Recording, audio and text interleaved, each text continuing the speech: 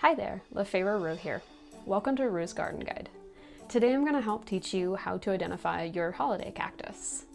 Before we get started, make sure to like, subscribe, and hit the bell icon to be notified for more plant guides to come in the future.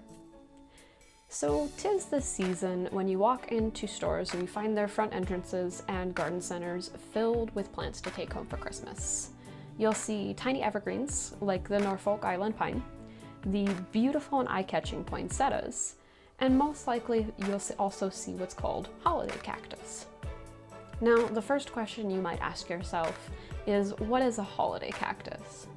It's actually a blanket term used to describe three different tropical houseplants: the Thanksgiving cactus, the Christmas cactus, and the Easter cactus. Now, the term tropical cactus may seem like an oxymoron, but these plants are actually still related to the spiny desert dwellers that you normally think of when you hear the word cactus, but these are just happen to be native to the rainforests of Brazil. The second question might be, if there are three of these things, then how do I know which one I have? The simplest method, and I use that word tentatively here, is to wait until they bloom.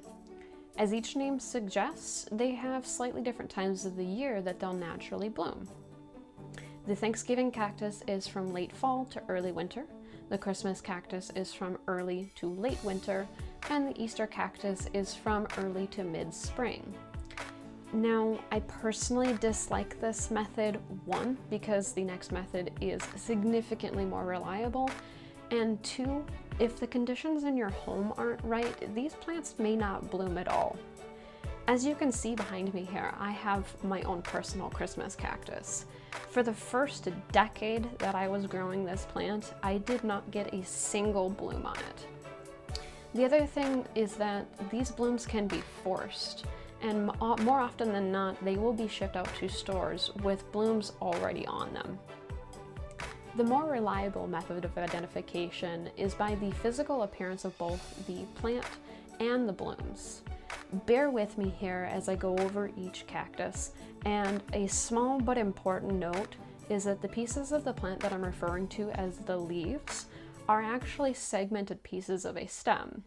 As the plant grows, the parts closest to the soil will swell and become woody, and the blooms will actually form on the tips of the newest segments. The Thanksgiving cactus is by far the easiest to identify, having short, broad leaves that have teeth or spikes along the side. These are not spines like desert cactus have, they're just a unique shape to the leaf. They're also the darkest green of the three, being close in color, in my opinion, to an artificial Christmas tree. The blooms are tubular in shape and look like a flower within a flower. So they'll have a set of petals that folds back near the base, and then a second set of petals that folds back just above it. Now, the Thanksgiving cactus blooms have this tendency that I've seen personally to fold. The petals will fold up rather than fully around the tube, so they often look like they have wings or feathers. And I hope this will make more sense with the provided visuals. Thanksgiving cactus come in white, red, pink, and bicolor. Another interesting thing is that the Thanksgiving cactuses are usually marketed as Christmas cactus. The theory I have for this is that the true Christmas cactus, this one that I own right here, is actually a hybrid of the Thanksgiving cactus. In other forms of nature, that would be like the relation of a gray wolf to a coyote. So the Christmas cactus has different shaped leaves that look just like this. So they are long and thin, and they have the softly scalloped edges like this. In other pictures that I've seen of them, the vein here in the middle can be blushed purple. Mine has never done that personally. And the blooms of a Christmas cactus actually look exactly the same as the Thanksgivings. They just don't have that tendency to have the petals curl upward like I've seen on the Thanksgiving cactus.